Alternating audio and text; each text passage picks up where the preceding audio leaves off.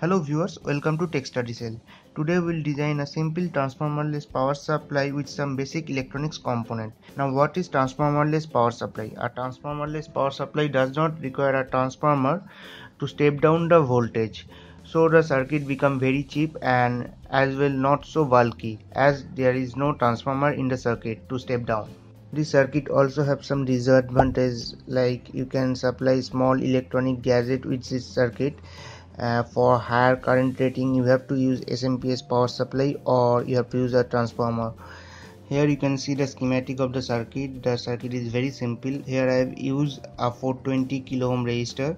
As I don't have a 420 kilo ohm resistor, so I will use two resistors in series, 150 kilo ohm and a 270 kilo ohm resistor.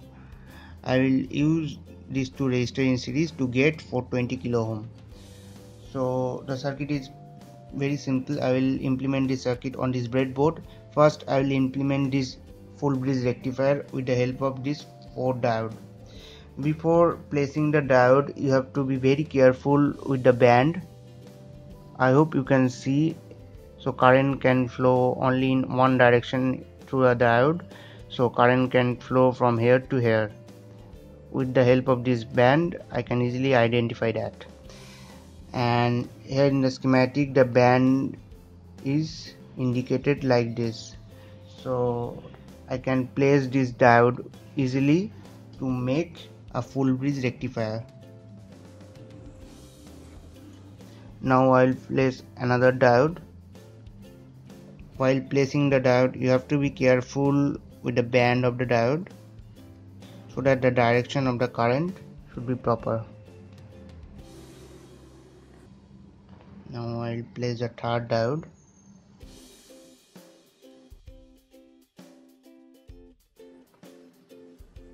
And this is the last diode.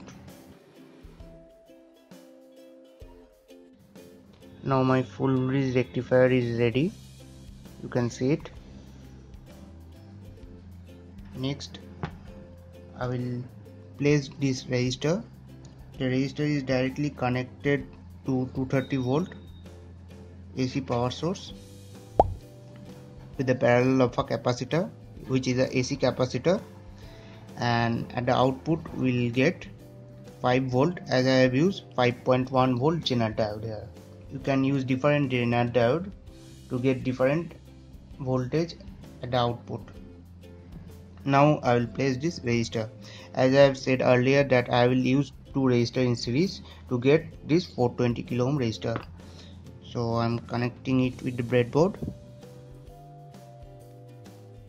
First I am connecting 270 kilo ohm resistor. Next in series I am connecting the 150 kilo ohm resistor.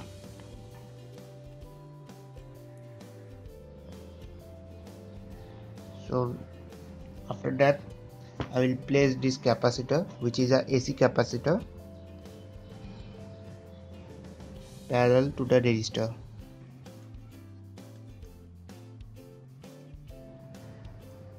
You can see I have placed this capacitor with the parallel of these two resistors. Now this portion is ready. Now I have to place this DC capacitor. I have used a 470 microfarad DC capacitor. The voltage rating should be higher than the output voltage. You can use 25 volt as well, though I have used here 63 volt. So I am placing this capacitor.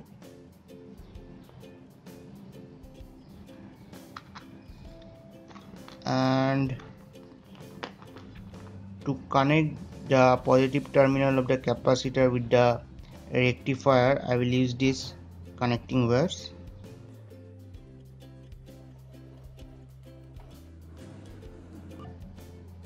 Now I will place this Zener diode.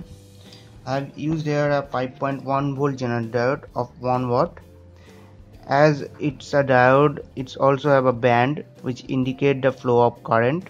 Here you can see the band. So we place the Zener diode always in reverse polarity So this should be the positive terminal and this should be the negative terminal of the power supply, and this is the band of the Zener diode. So please take care while placing a Zener diode.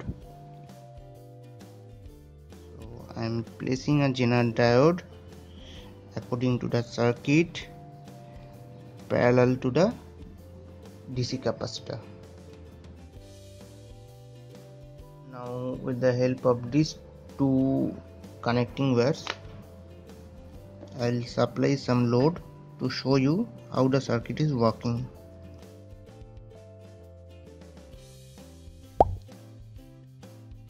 And for the negative terminal of the output, I have used this rail where I have connected the negative terminal of the capacitor and the anode of the Zener diode, and I have to connect the bridge rectifier with this negative rail of the output. So with this connecting wires, I am connecting the negative terminal. Now you can see the circuit. The circuit is complete. Now with the help of this 2-pin plug, I will supply the 230 volt AC to the circuit. So let me connect the terminal of the AC.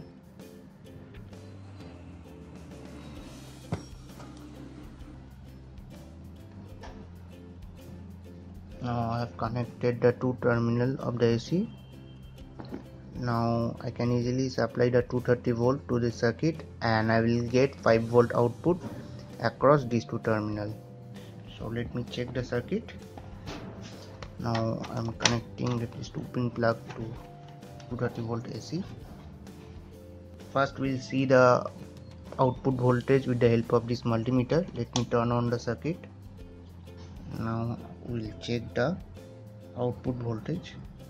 You can see showing 5 volt at output, and now at input the voltage is 240 volt, as you can see, and which is a AC supply. So I will connect some load with it. Let me check. Turn off the circuit. Please be careful while working with 230 volt AC supply. First I will connect this DC motor. Okay, turn on. You can see the motor started. Now we'll again check the voltage across the Zener diode here to get the what is the output voltage. Right now you can see at the output we are getting 5 volt DC, and we'll check the circuit with another load. I'll use this LCD. Now let me turn on the supply. You can see the LCD is glowing. Now again we'll check the voltage across the Zener diode, and it's showing 5 volt. So with the help of this simple circuit, we can easily make a transformerless power supply to supply some small electronic gadget. Now if we change the Zener diode, the output voltage also get changed. Now if I talk about the working principle of the circuit, here you can see we are feeding 230 volt AC at the input. So across this resistor the waveform will be like this. AC waveform, magnitude is 230 volt, and we are converting this AC to DC with the help of this full bridge rectifier. So after this rectifier across these two terminals, the waveform is pulsating DC like this. Okay, and after this rectifier we have used this DC capacitor to eliminate the ripple of the waveform. So after the capacitor, the waveform is like this. We are almost eliminating the ripple with the help of this DC capacitor. And after that we have also used a Zener diode parallel to the DC capacitor. I have used a 5 volt Zener diode here to get 5 volt output, So the Zener diode is maintain a constant voltage at the output. So after the Zener diode at the output, we will get a constant 5 volt output. So from this 230 volt AC supply, we are getting constant 5 volt DC supply with the help of this circuit. But sometime you will see, if you connect any load which required more current, then you will see voltage is dropping down at the output. You will not get 5 volt constant. So then what we have to do, we have to use higher rating of the capacitor, or you have to use more capacitance at this level. And what will happen, suppose in the capacitor equation you can see this is the reactance of the capacitor Xc, and this is the capacitance. Both are inversely proportional. So if you want to increase the current, you have to decrease the reactance. So you have to use more capacitor in parallel to increase the capacitance here. So more current will go through the capacitor and the output voltage will remain constant.